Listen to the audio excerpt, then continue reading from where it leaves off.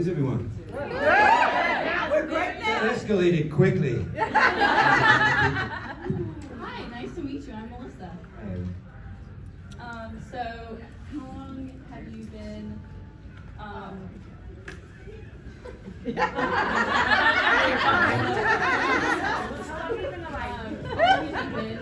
in acting, and when did you realize that this was something that you wanted to do?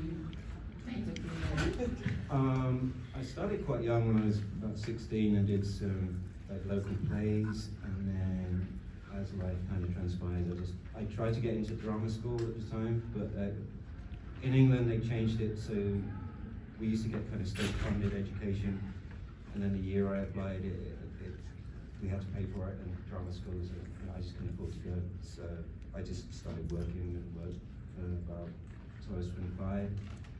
And then I did a degree in drama in my mid-20s, and then had to work to pay that off again. So I didn't really start until I was 30, and I moved to Ireland, Galway, which is on the west coast, and it's got a thriving theatre community over there. So I just did play after play after play, and I learnt my trade that way, and did that for 10 years on the west coast of Ireland, and then moved to Dublin for 3 years.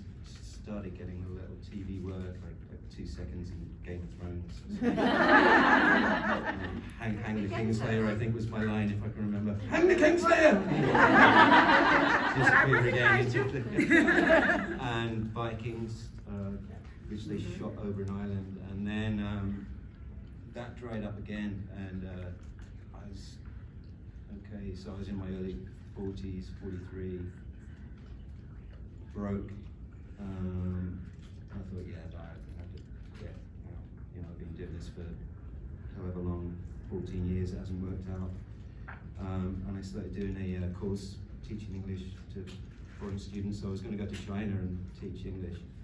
And then this audition came up, and I just did it to keep my agent happy, because I was just leave me alone, I'll do this stupid thing. And my flatmate, well, my friend at the time who was living next door, he was drunk.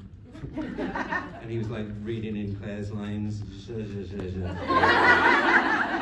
I think it was the scene where Murtagh is at the gathering with Claire, and he explains what's happening to Jamie. And, so I just did that, sent it, and actually my agent pulled up on his moped halfway through one take and ruined one take. So just take it, go away, leave me alone.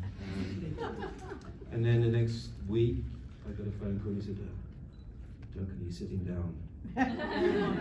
So yeah, and I actually thought it was going to be shot in Ireland, but I literally had to move lock stock to Scotland in the space of a week, and haven't looked back since. So that's my